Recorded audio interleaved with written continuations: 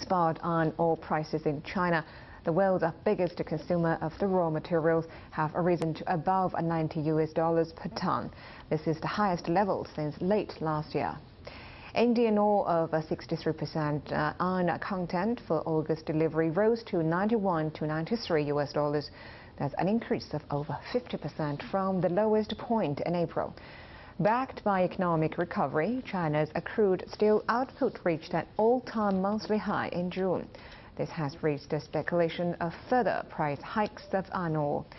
Currently, small-sized steelmakers and traders are major buyers of spot iron ore.